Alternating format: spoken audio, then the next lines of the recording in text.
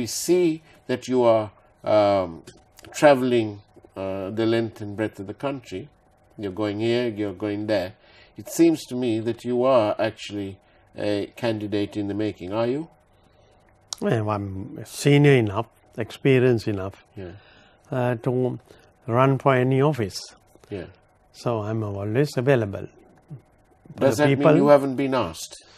No, I mean, we will decide in the next few weeks how we are going to tackle the presidential election, plus the program and the candidature. So there is no big hurry for any new excitement. Let it come.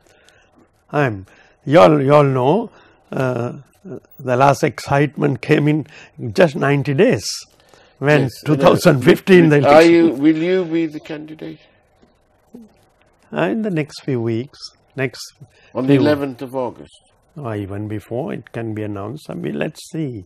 We are in the process of discussing the key issues as well as the election. What would you, in your opinion, what would be the first main thrust of your campaign?